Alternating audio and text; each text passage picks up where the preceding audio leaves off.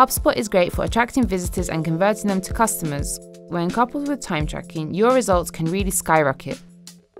Tracking time in HubSpot is simple and easy. Just click a button to start tracking time, once more to stop, and later you can see all sorts of data like how your day really looks like, which activities took the longest, and how much money you've earned. Let's go over step by step how to set up time tracking in HubSpot. To start time tracking in HubSpot, you will need Clockify. Clockify is a standalone time tracker that integrates with HubSpot, and best of all, it's completely free. To get started, head over to clockify.me website and create a free account. Next, go to the Chrome Web Store and install the Clockify extension, which is also available for Firefox and Edge. Now open the extension, click Login, and Chrome will recognize that you're already logged in on the website and your account will automatically be ready for tracking. Now open your HubSpot account and you will see that Clockify timer button will automatically appear in all HubSpot tickets and in inbox conversations. To see how Clockify works, click on a specific contact from your list and you will see the Start Timer button next to the contact name. By clicking on it, the Clockify extension will automatically pick your contact's name. If you notice the extension turn blue, it means the timer is ticking. Here you also have an option to insert a project, a tag, or mark the hours you spent on a task as billable. When you insert all the necessary information, click Done and the entry will be created. Afterwards, you'll easily see how much time you spend contacting specific people. Once you stop the timer, a time entry will be saved and appear here in the list.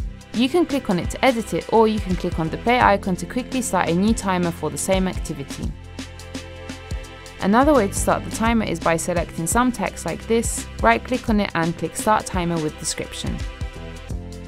Switch over to Clockify and you'll see that it started tracking time for the selected description.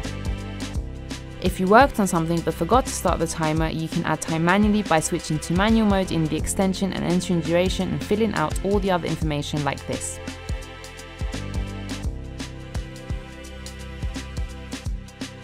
Because Clockify is synced across all devices, you can also stop or start the timer on your mobile, web or desktop app.